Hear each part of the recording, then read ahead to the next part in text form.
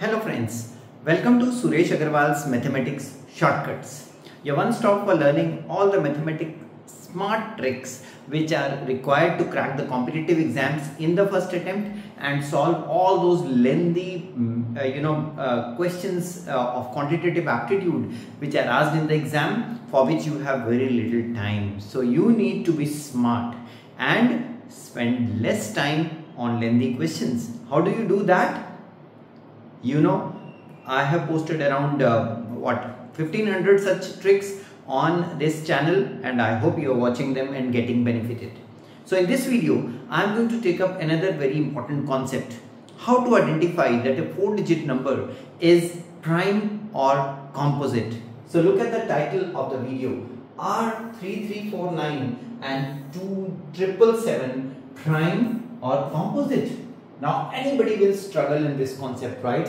So I am going to try to simplify it for you. But before that, let me tell you about the combo. That means the ebook of short tricks, the quantitative aptitude part, and the reasoning course which comes with videos.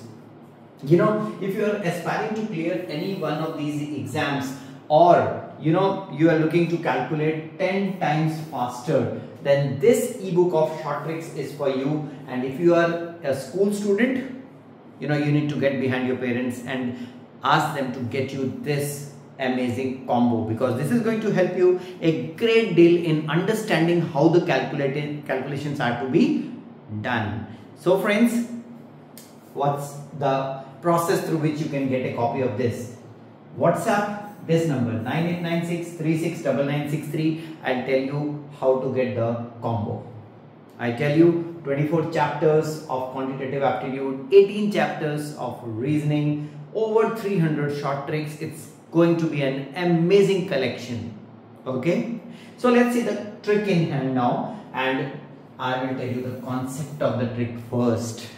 For that, I'm taking a very small number. Let's take the number which one? Say 61, or maybe a little bit more higher, say 131. Okay, let's take 131. So I need to find whether 131 is prime or composite. So what will I do is, I will check which number's square is just less than 131.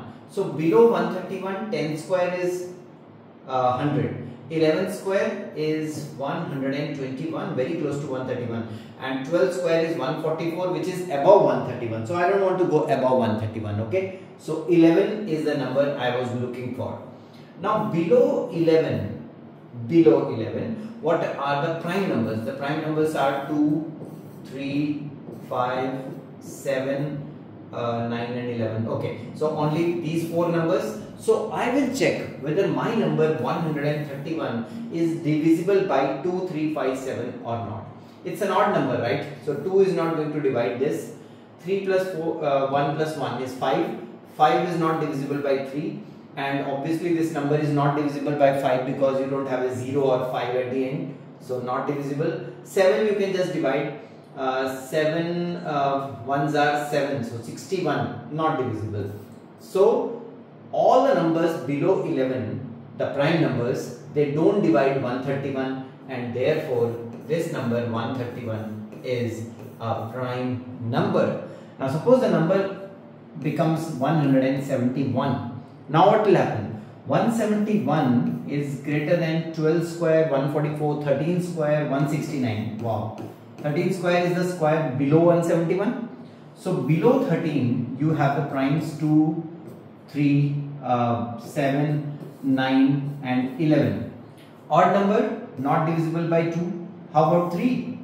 1 plus 7 plus 1 is 9. So that means 171 is divisible by 3, and therefore this number 171 is actually a composite number. Now what happens when the numbers here, this number which I am taking, becomes bigger? And that's what is the trick here. See, let's check 3349 and the number 2777. Is it divisible or not? Is it prime or composite? So you need to be really sharp in your squares now. Okay, so Let's take 3349. This number 3349 is less than which square? Now that is the challenge which I am going to face. Now 50 square is, I know, is 2500. So I need to go beyond that, right? And 55 square is 5 times 6 is 30 and 25. 30, 25. So I am getting near C. Let's take 57 square. How do you do 57 square? 5 square 25, 7 square 49, 7 5s are 35, double is 70. So the number is 3249. Very close. So I was looking for this number 57, and obviously if I do 58 square, it will be above 3349. So I was looking for this 57, and below 57 you have the primes 2, 3, 5, 7, 11, 13, 17, 19, 23 and so on. So I have to write all the primes up to 57, okay, and I have to check the divisibility. Now watch, what am I going to do? It's an odd number, so 2 is not going to divide this. 3 plus 3, 6 plus 9, 15 plus 4, 19. 3 is not going to divide this. Last digit is 9, so 5 is not going to divide this. 7 4s are 28, so 54. 7 7s are 49, 59 not divisible. 11 3s are 33, 49 not divisible. 13 2s are 26, so 74. 13 5s are 65, 99 not divisible. Let's check 17. 3 3 4 9 divided by 17. 17 ones are 17, and then we have 164. 17 9s are 153, 119. So 17 7s are 119. Oh wow, the number 3349 is divisible by this prime below 57, and therefore 3349 is not prime, it is composite. So you need to have little patience, and you need to be very good in your divisibility rules. So if you are good in the divisibility rules, this trick will work. Otherwise, this trick can be used only up to 3-digit numbers, which below which the number of primes which you have to check the divisibility are less. Similarly, now suppose the number is 2777. Now 2777, I need to check which number square is closest to 2777 but less than that. So for that, I again start with like 50 square. 50 square is 2500. How about see, I can't go up to 55 because 3025 is bigger, right? So let's do 52 square. Now 52 square is maybe 5 square is 25, 2 square is 04, 5 2s are 10, double 20, right? So 2704. Oh wow, very close to this, right?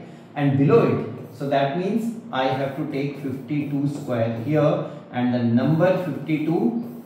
How do I tackle this number? I have to take all the primes below 52, which are like 2, 3, 5, 7, 11, 13, 17, 19, 23, and then 29, 31, 37, 41.